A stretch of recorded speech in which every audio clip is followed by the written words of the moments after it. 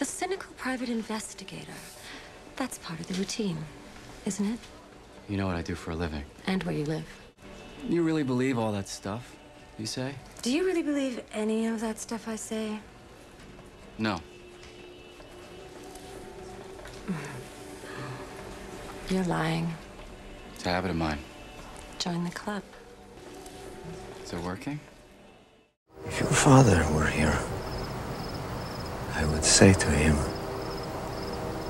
"May I have the permission, sir, to call on your beautiful, beautiful daughter?"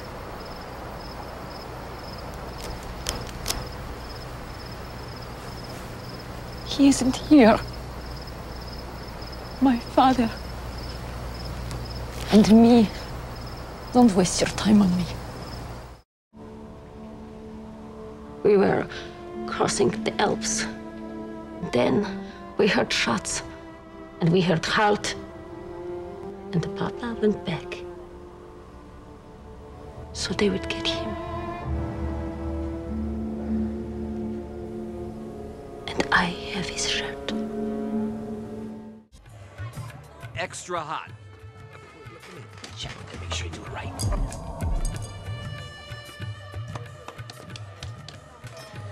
Can we hold this off for about 2 hours?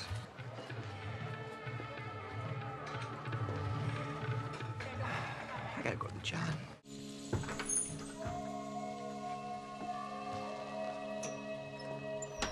I don't like to be kept waiting.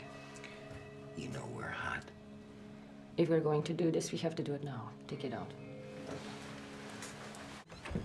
I'll do it. Well, well. Good old Olga. This deal has got to go down by Sunday. If you're not serious about brokering a deal for Olga... I am serious. Perhaps you didn't realize, Detective. I'm not his only victim. Brigitte Marlowe from Montreal. He held his knife against her cheek while he raped her. She lived. Mavis Hedge from Belleville wasn't so lucky. He was there. I checked. It was Cudmore. Why didn't you bring this to the police? Well, I tried that once before, didn't I? Didn't work out so well for me.